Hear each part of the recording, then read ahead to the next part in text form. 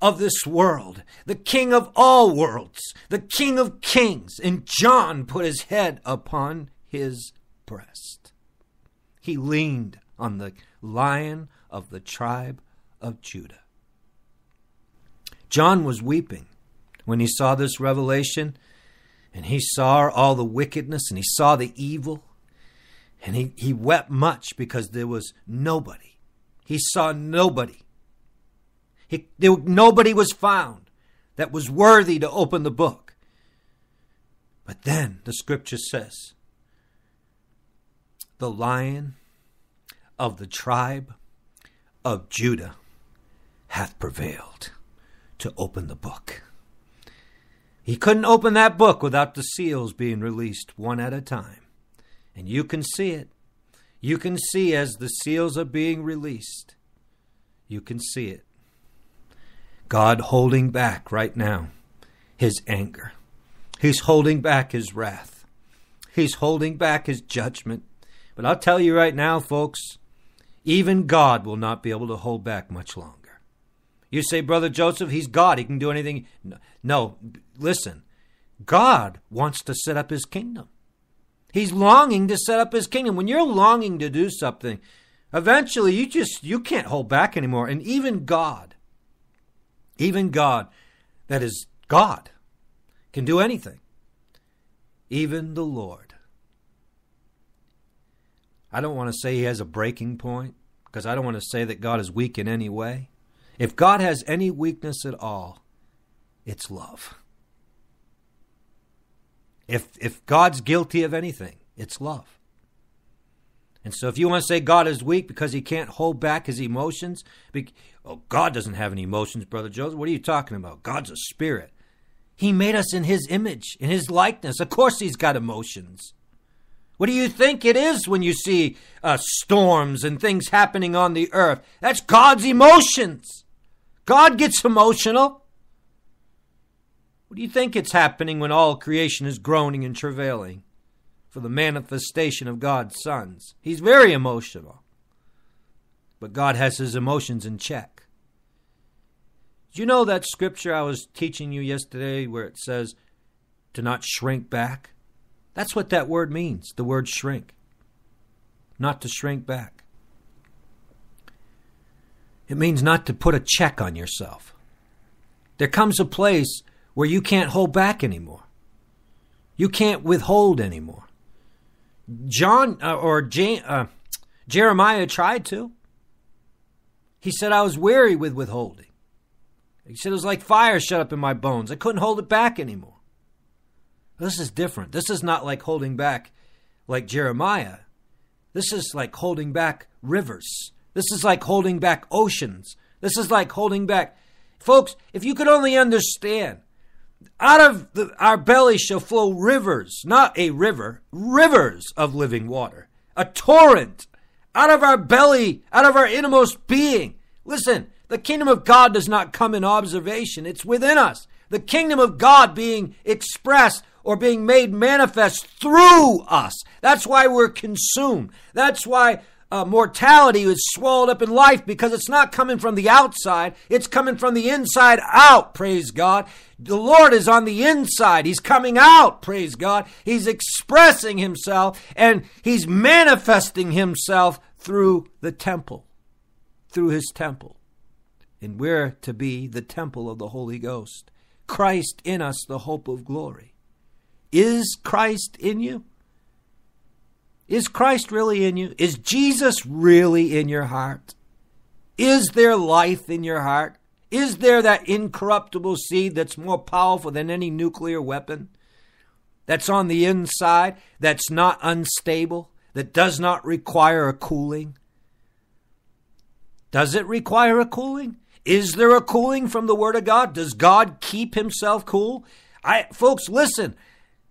When the Bible speaks of meekness, meekness is not weakness. Meekness is strength under control. People say, oh, well, can't God hold back any longer? What's his problem? I thought he was God. You don't want to tempt him. You don't want to provoke him to anger. You don't want to be a brand in the fire, a fire poker that's stirring up God's anger. You don't want to be one of those that's in the fire, a stick in the fire. You want to be one that's plucked from the burning, spared. Don't be one in this hour that's stirring up God's anger, that's provoking God to anger.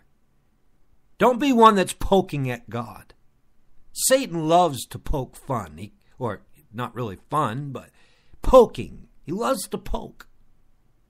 Poking on Jesus while he was on the cross, sticking a sword in his side, poking at him. The world loves to poke. They love to prod. Scientists poking and prodding. This halogen collider, poking and prodding at what they call the God particle. They're poking and prodding at God. How dare they? They'll be met with the wrath of God. Wouldn't surprise me a bit if that collider doesn't explode and take everybody with it that's involved in that project. God's not playing games.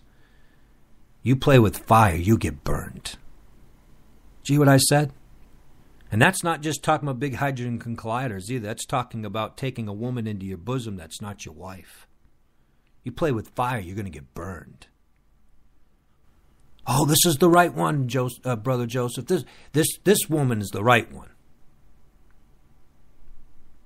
I remember one time I prayed and I said, God, should I marry this woman? Before I married my wife, I said, God, should I marry this woman? He said, you can if you want to. And I took that as a yes. Boy, did I get burned. I get burned bad. You get burned enough. Listen, the pain doesn't ever go away. But you start to get calloused. It's not the same kind of callousness as far as the heart becoming callous. No, that gets more and more sensitive. But there's got to be a callous that builds up against pain. And we can get calloused against as far as pain, but you're still going to feel it. Might not feel as bad, might not hurt, might not sting as bad, but you're still going to feel it. Oh, Jesus. Praise your holy name, Lord. How could people be being burned at the stake under Nero and rejoicing as they're being burned? You talk about being, praise God, callous to pain. Only Jesus can protect us from pain. I remember the other night when the devil came and tried to attack me. The first time he came to attack me, I was reeling. The second time he came, it was like nothing. Barely bothered me. And I heard a testimony, I don't remember who it was, how that Satan came and sat at the foot of the bed of this individual, and the man woke up, looked up, and said, oh, it's just you, devil, and went back to sleep. We can come to that place, people, in God. Amen? Praise the Lord. Hear about this minister that goes over to Africa, to missionary, goes over to Africa. While he's in Africa, he's praying one night before the service, and all the voodoo witch doctors got together and they were praying. And he said all of a sudden the curtain in the room began to move, and all of a sudden this stench came into the room. This presence came into the room and moved his bed. Tried to scare him. And he said, devil, when you came in here, he said the bed was over there. He said, put it back. He said all of a sudden the curtains began to move. That stench came back into the room again, and the bed was back over where it belonged. That's right. Jesus Christ gave you and I authority over the devil. We just don't know it. We don't recognize it. We don't believe it. But he did. He's given us all power over the power of the enemy. Nothing by any means shall harm us. Why is he railing against church? Why is the devil overcoming the church today as much as he is? Because the church doesn't know who they are. They don't know whose they are. They don't know the authority they have in Christ. And I say that to their shame. It's sad. And it's simply because they don't believe the Word of God. We have all authority over the devil. He has no power. Not only did Jesus give us all authority over the devil, he's given us all power. Dunamis, power. People. Amen? It should be the devil that's on the run. Amen. Should be the devil on the run. Shouldn't be the other way around. For years now, the church has been on the run. No, it's time for the devil, amen, to flee. Why isn't he fleeing, Brother Joseph? Because we're not submitting ourselves to the Lord. Submit yourself to God, and then resist the devil, and he'll flee from you. Well, if you're not submitted to God, don't even bother resisting, because you're just wasting your time. No, you got to be submitted first. You got to be grounded before you can resist the devil. It's not your power that resists Satan. It's God's power. It's you and I that do the grounding part. It's you and I that humble ourselves under the mighty hand of God.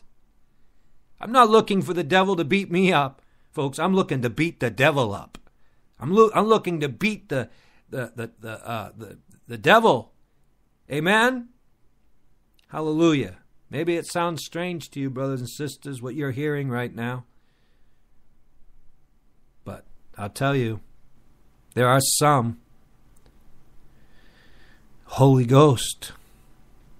They're being filled in fullness, to the fullness of the Holy Ghost, with their words are spirit and life, not their own words.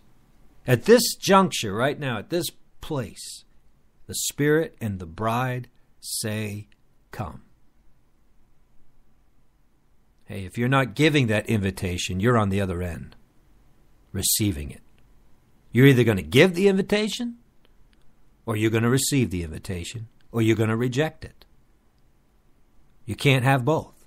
You're either giving the invitation, come, all that are thirst, and drink of the water of life, or you're on the other end, hearing the invitation, or you're rejecting it. Can't have it both ways, people.